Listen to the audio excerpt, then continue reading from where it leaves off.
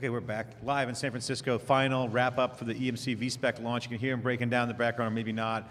The big stage here, big event. I'm here with Dave Vellante and Stu Miniman from Wikibon, the research analyst, best analyst on the business, Wikibon, working with SiliconANGLE. Dave, another great show.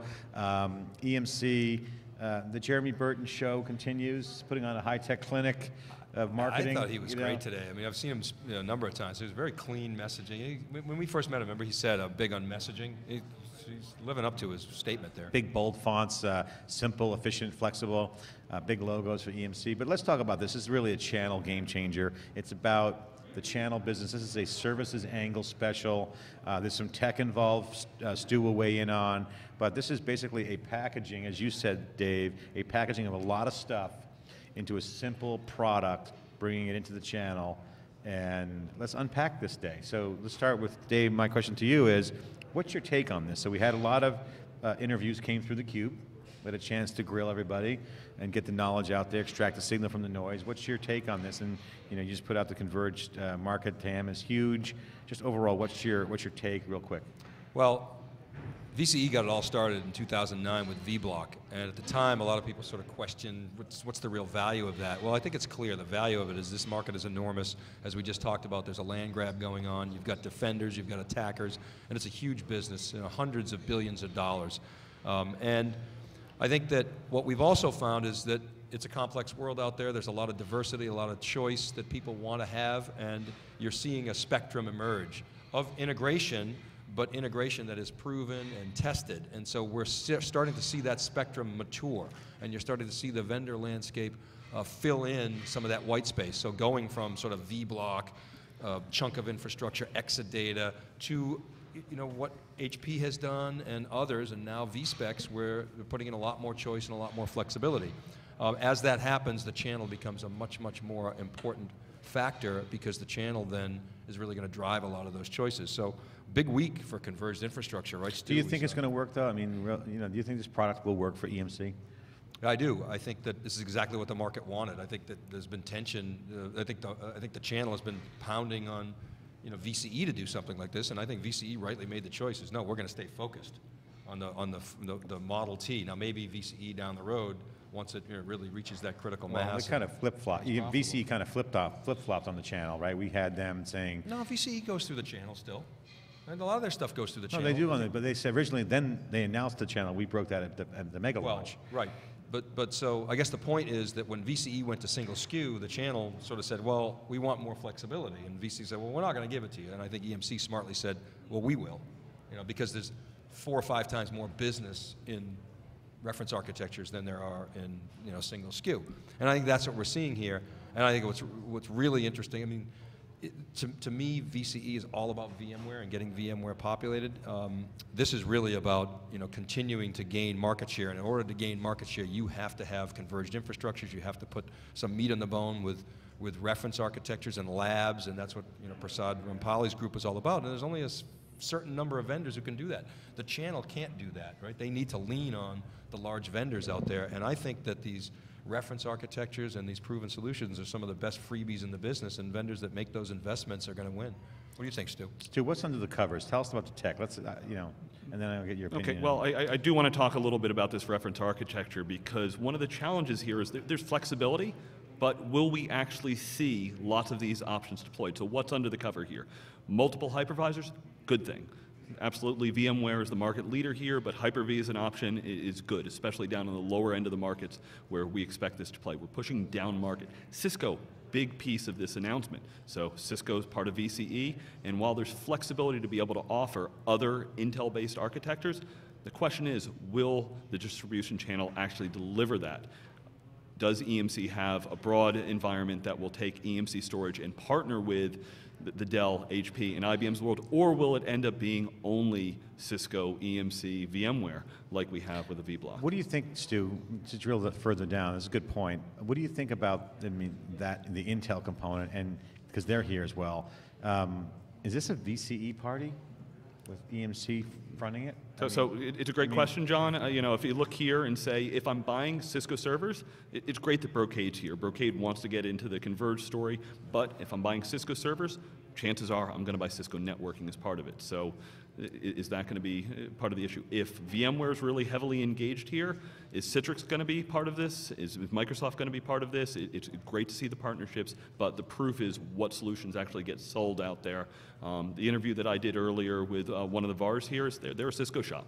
And while the distributors are open to using it, if the customers aren't coming to EMC, if the companies that sell and the customers that want HP or IBM or Dell go to their architectures, then there's not going to be deployments of the flexibility that's the promise here. Stu, one more follow-up question, because you're hitting on a really good thread here. Channel partners, they're as loyal as far as you can throw them. I mean, they're going to go with money, as I always say. Coin operated just like the Salesforce, but it's all about multi-vendor to them. They're going to go, they're customer-driven, right? Correct. If the customer says, I love HP, they say, oh, we love HP too. If they say, I love EMC, they're going to love EMC. At the end of the day, they want to do the best for the customer, and that is also being respected by delivering the best solutions. So with the multi-vendor perspective, how does that requirement with this announcement fit into it? You brought up the multiple hypervisors. What else is multi-vendor here? You brought up Brocade. What do you see as the strengths and weaknesses of the multi-vendor? Right. So multi-vendor is interesting. What I think EMC and their ecosystem bring is really codifying these solutions, really understanding the storage guys really know how to build it so that it's going to work and it's going to deploy fast. And therefore, we're extending that outside of the storage realm. EMC is trying to raise their presence in the IT marketplace to be the leader of these solutions. So, they're much more than storage these days, and they want to be the leader in these joint solutions. So I saw you, as you were working in the rooms today, doing this briefings, did anyone talk about the support side of the business? So obviously, channel support's huge. They push this out to the marketplace.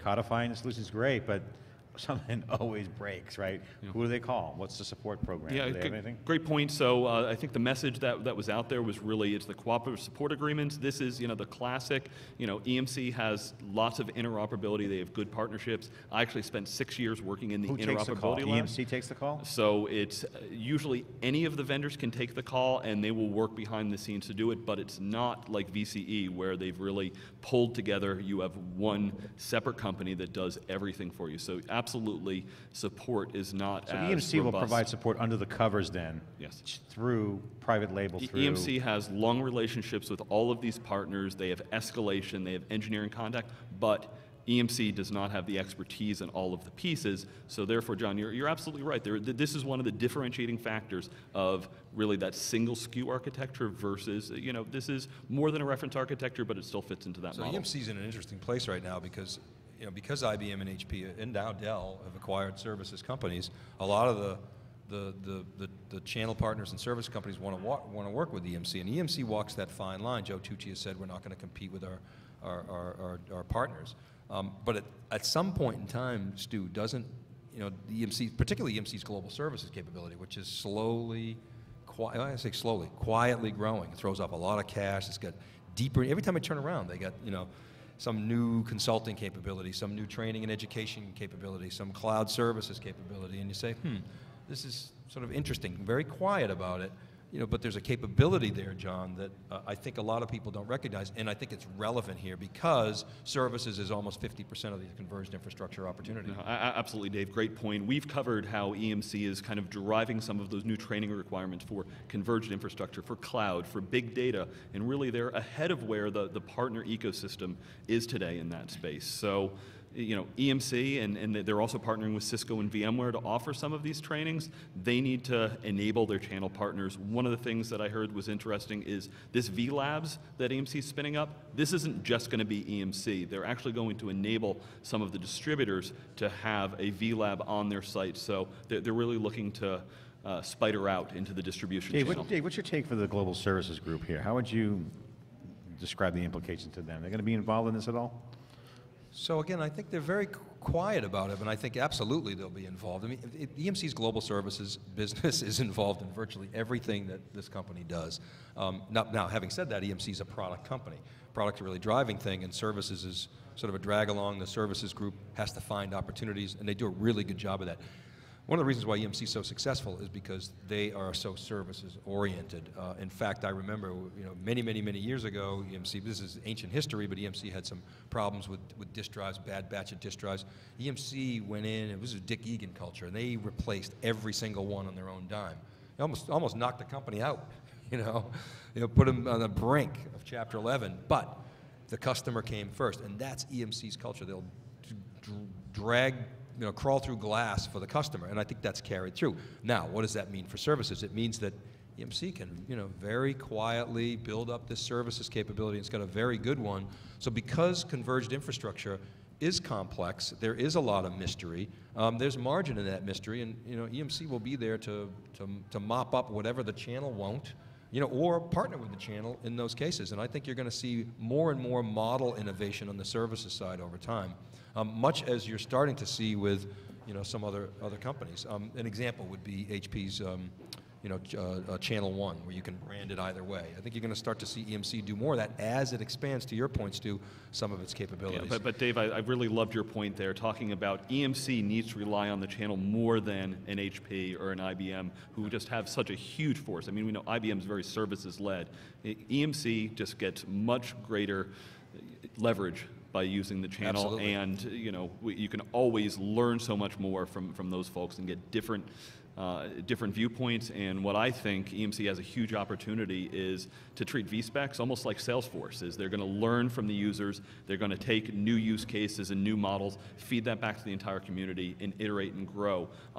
Just a note on the technology, realize VSPEX, this is a 1.0 launch of this technology. There's a lot of white space out there to create new use cases, new markets, That's a great point. to hit verticals and hit applications was really missing from this announcement. We talked about IBM's announcement yesterday, really a strong focus on over 100 ISVs to really codify the expertise on technology. So it's early days for VSPEX, and there's lots of room for growth in this space. So let's handicap the horses on the track. I mean, we like to do that here. So, I mean, VCE... A course for every horse. Horses for courses and courses for horses. So VCE got it started.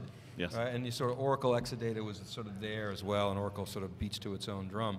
And then HP, when Donatelli came over to HP, I mean, he really understood the importance of converged infrastructure and made that a top priority. So I said for a while, remember, John, I've said a number of times in theCUBE, it's a two-horse race between VCE and HP, and that has changed. Boy, well, here's my take. Here's my take on this, Dave. I have an opinion on this. Obviously, I'm not going to hold back.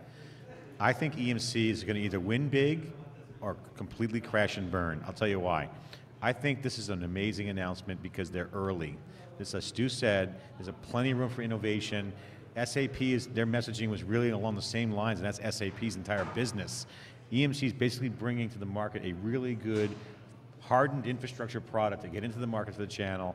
It's an absolute winner from a product positioning standpoint, packaging. There's a lot of headroom and a lot of profitability options for the resellers. However, given what I'm seeing in the converged infrastructure business, as we were talking about earlier, IBM, HP, a lot of other guys are in this area. If EMC can't execute, they're going to be replicated, it's going to be copied and integrated faster to people who know the channel. So my prediction is this: if EMC can integrate quickly, deliver the value for the partners, I think it's going to be a home run. Okay, so IBM, HP, Oracle, Dell, NetApp, Cisco are sort of the horses. I've got a on the track. counterpoint to this because I don't think it's a fair comparison to look at VSPEX against those converged stack solutions. This is much more similar to what NetApp is doing with the FlexPod. VSPEX has lots of flexibility and choice, but it is not nearly as heavily integrated as some of these environments. Look at what IBM announced yesterday. There's, this box. Tell us about that, Stu. IBM really architected a new product. It's beyond a blade server, and it's really interesting design, but that's a major shift from what we have today. Have they have deployments out there?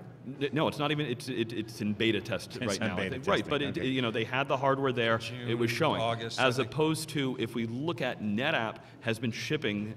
They followed EMC. They always follow EMC, and they understand the virtualization market really well. And that's always a dogfight between EMC and NetApp. So the reference architecture, NetApp does very well in the channel, and the reference architecture with FlexPod is doing well. They made an announcement this week to So push what's your down point? market. Your point is to counterpoint my point, or are you saying that Yes. they're going to be successful? What I'm saying is, this is a different opportunity than those single SKUs. So you're saying that other people can't catch up to EMC's positioning. What I'm saying is EMC took a nice leadership position in really the single SKU converged infrastructure, and NetApp took an early lead in the reference architecture where we believe there's a lot more I get that. revenue Well, out there. So Yeah, said but something. if this is I'm not going to say vapor because it's not vapor, it's a real product. No. But if the channel can't execute it, because the positioning's perfect. You're saying it's all about the channel. Well, the channel is the channel. right. It's the indirect sales channel. And EMC can put as much gasoline on the fire they want in terms of making this frictionless with oil and soft dollars. But if the channel doesn't accept it, again, this comes back down to my loyalty. yes, The channel will sleep with any vendor they want. So, and it's true, but you said NetApp always follows EMC. Couldn't you say that VSPEX followed FlexPod? Absolutely. Yeah, So here's, John, here's where I'm in violent agreement with you. It's more about the loyalty and really executing in the channel than it is about the technology. And that's where FlexPod and VSPEX are playing, as opposed to all those single SKUs. It's really much more of an architectural I battle. would agree also to your point, Barbara brought this up from Brocade about the whole stack point. And we're going to bring Alex Williams in a minute, but cover news after we're done with Stu. Then we'll wrap up for the day. But to finish this point, the stack issue is a lock-in issue, right? So it's one of those religious wars. So what's your comment on that? Barbara from Brocade brought that up. So as we started the discussion, the question I have is, will this be Cisco, VMware, and EMC, or will we really see Microsoft and Citrix and Brocade and other server guys in there? And that's a question about the channel and the customer pull-through. Okay, before we bring in Alex Williams to go talk about the news so Dave and I can review the news with Alex, I want to get Stu and Dave your perspective on this. What do you think, what are you going to be watching now we're done with this launch? We've had all the guests come through the cube. We've had a chance to extract the signal from the noise. What are you guys going to be watching as this event winds down? What are you going to be watching for from EMC and the ecosystem around this whole deal? What are you going to look for in terms of what are you going to be watching for signs of momentum, failure, uplift, home run? Well, I think, John, you always say follow the money. That's what I'm going to be watching.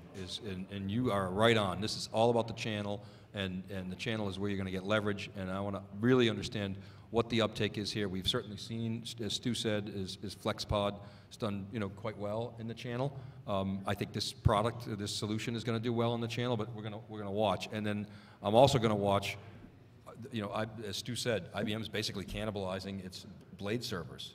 That's a brave move. So IBM is basically saying, hey, we see you coming into our turf, we're now going to defend. So there's a bloodbath. This is exciting. Servicesangle.com, siliconangle.com, wikibon.org. We're going to be in the front row seat and put our foot on the field here and there to see what it's like.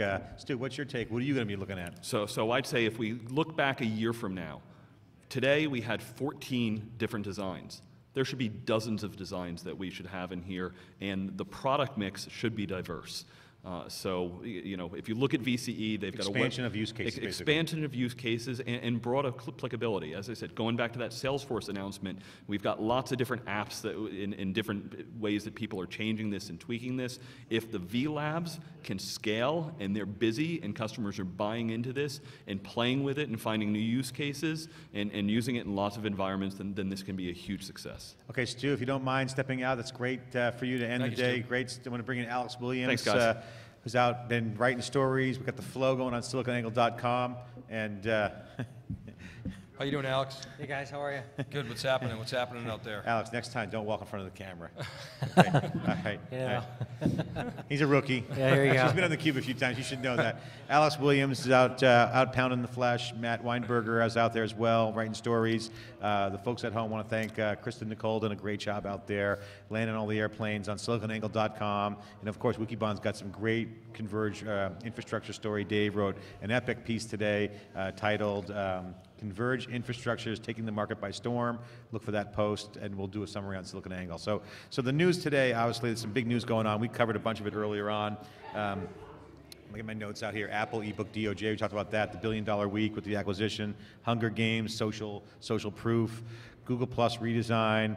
Google just announced earnings, and they announced a stock split Larry and Sergey now get control of the company, a little worried about the control of the company, so Larry and Sergey just decide to just split the stock and get their little magic preferred stock equation to work out in their favor.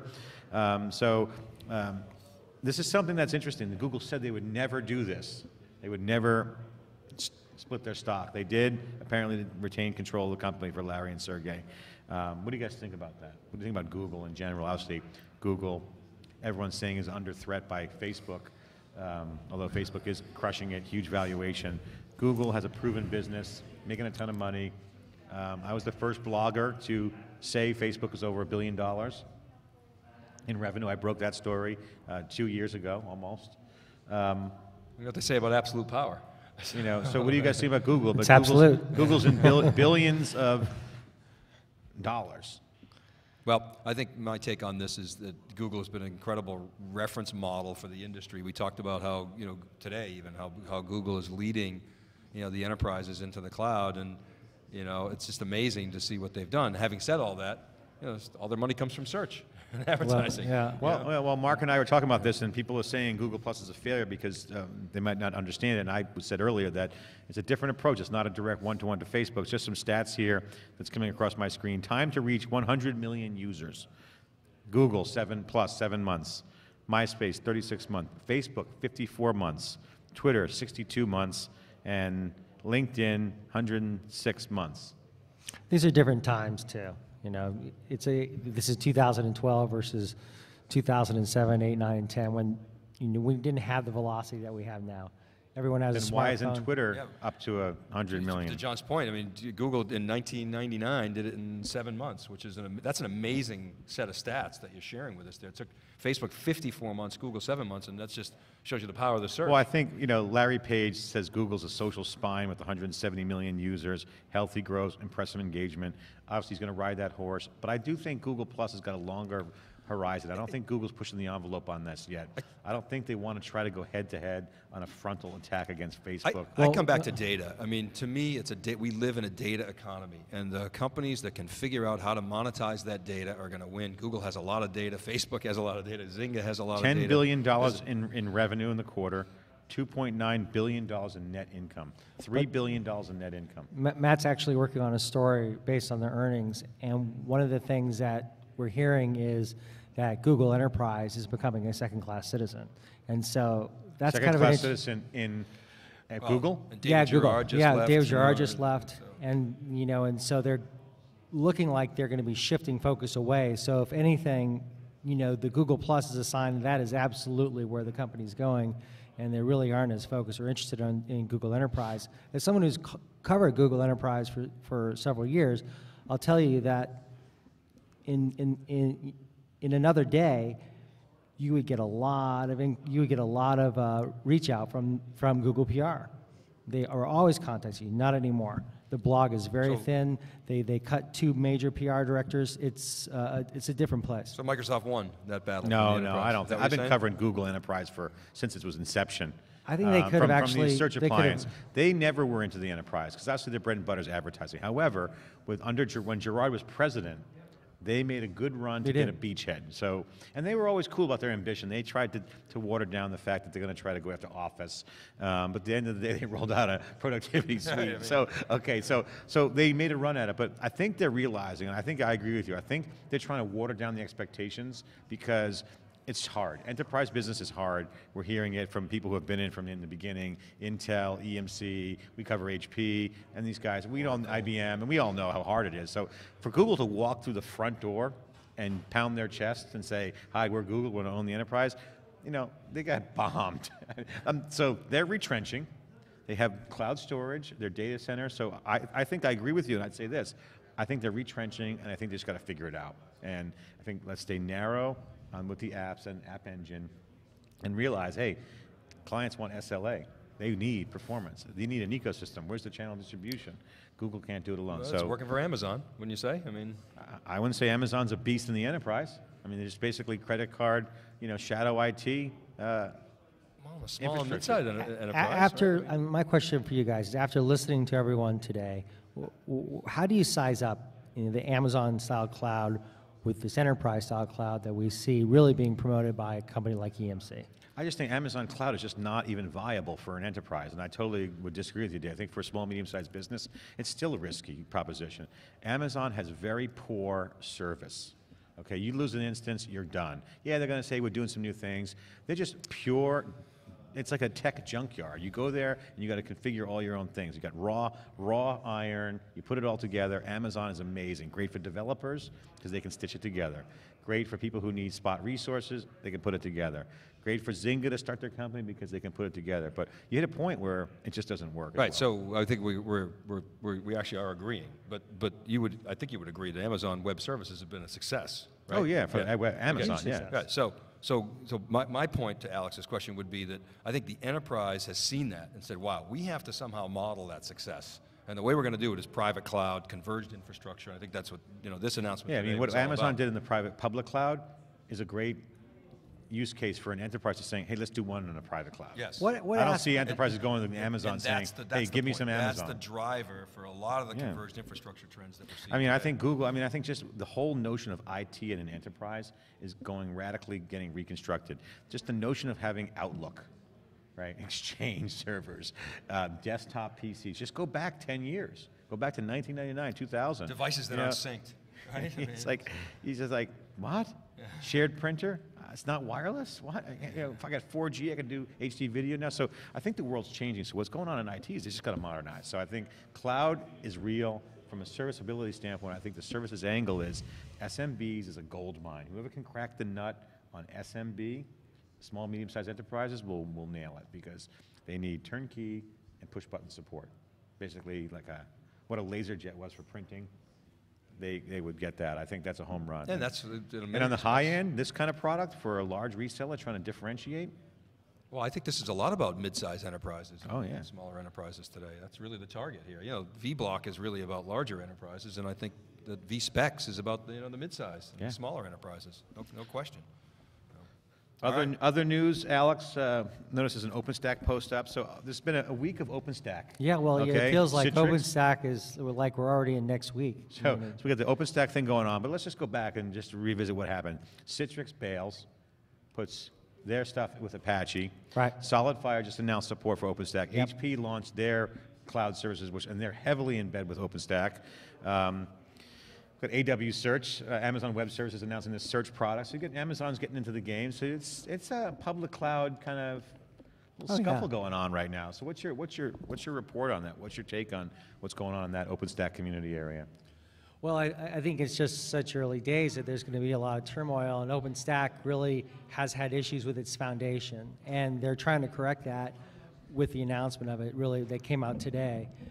OpenStack Foundation, though, still has some aspects to it that some people noted in the community don't exactly recognize as really being exactly what they were seeking. There's 18 companies that are basically financing it. They're putting up the dollars, and the concern Is it too much of a tech orgy right now? And the concern in the community is that those companies will just have too much power.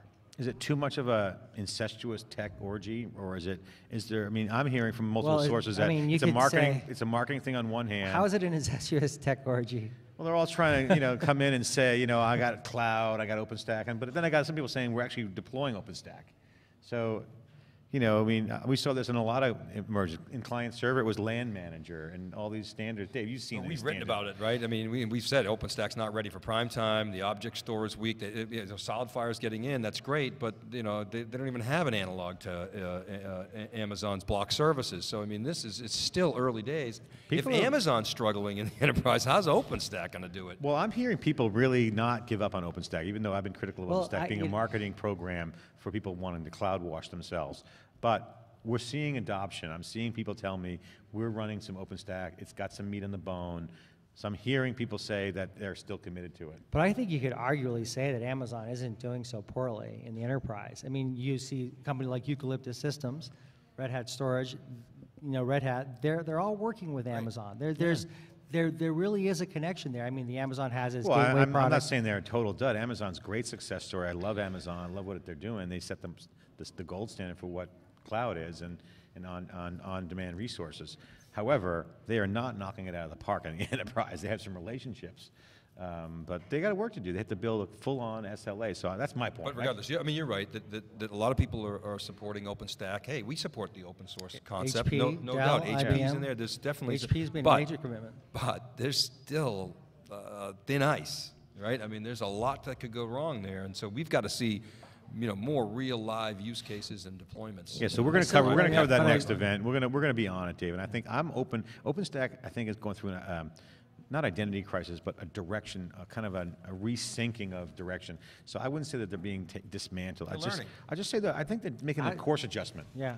I mean, I see it as more of a course adjustment, especially with the Citrix move. But that's that. Let's talk about something else, Alex. Cloud Foundry. So this week we had a lot of things going on. We had SAP event and we had Cloud Foundry. What's your report from both those environments?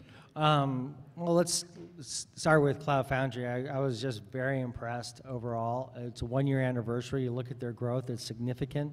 They made some announcements there that I think really were really smart, like Bosch, which is this which is a chef puppet combination in essence. Very much of a DevOps move, automating this process. We also starting to hear about them, what they're going to be doing in terms of offering more services for the enterprise. They're not specific about that, but this is where I think you can start to see, platforms as a service starting to integrate more with infrastructure as a service to layer on top of it as kind of this application environment. So I was very impressed with the Cloud Foundry news that they had. The SAP was really interesting as well. They want to be a database company. And you wonder how they were going to do that. And the night before, I had talked to some of the SAP mentors, and they had said, well, they could go for the rip and replace method, or they could go for innovation. And they really did go for innovation by investing in the ecosystem with Adobe and Appcelerator and Sentia. So that was a really smart move. But I think even the more interesting move is how they're offering this this fund, the $337 million fund that they will offer to companies that will adopt HANA. That was a really smart move. That takes a lot of the risk out. They can set the HANA up as a separate stack and see how it works. SAP's smiling and dialing. They're really pumped. It's great to see them. I agree with you on that. SAP psyched. Okay, we're getting the boot here. The Cube doesn't want to leave these events. We love coming to the events. We'll go all night. EMC, we love EMC, and VSPEX is a great new product in the channel. Ahead of its time. If it executes, it's a home run for EMC. We'll be watching it. This is the Cube, and we have some upcoming events we want to share with you. We're going to be at NAB next week. Which is really exciting, John. I mean, we have the Intel. The National Association of Broadcasters. The Cube will have a massive, almost $1 million set at NAB. So if you're going to go to NAB, it's like $1 million set built out for the Cube. Interactive, 3D, the whole Just deal. check it out. This is the new standard, and it's really Intel is laying the bar down as the gauntlet for Jeremy Burton, EMC CMO, HP CMO, and everyone else who wants to upgrade the Cube. It's $1 million set at NAB, so we're excited by that. Meanwhile, SAP Sapphire, we will not have $1 million set after talking to them. So, Jonathan, if you're watching, the CMO, got to up your game a little bit. So we're going to be at SAP Sapphire. Of course, EMC World. The Cube was really founded at EMC World 2010. We're excited. We think we're going to have Joe Tucci on from what we're hearing. So we're really excited about EMC World and hearing a little bit what Jeremy was saying. It's going to be a great show. HP Discover, IBM Edge, Dell Storage Forum, Hadoop Summit, HBase Conference, Cloud Expo, the Open Data Center Alliance, Google I/O, VMworld, Oracle Open World, Strata, O'Reilly Velocity, O'Reilly OSCON, O'Reilly, I'm missing one. There's one more other O'Reilly conference we're going to go to, and then a few more in the later in the fall. So that's the summer tour. Look for the Cube at those events. We're excited to be expanding, and I want to thank Mark Hopkins and Kian for a great job, and Kristen at the Home Ranch, Kit, Art. Thanks for doing the videos. We have video snafu on the uploads. We have as much video up we can. It'll all be up tomorrow. Dave, thank you. John, pleasure. Thanks for having me. Alex, thanks for your report. So Thank you. that's a wrap from San Francisco, EMC VSPEX launch. Good job, David Stu. Floyer. Yep. Awesome. Bert, thank you guys. Bye-bye. All right, that's it from here. See you next time.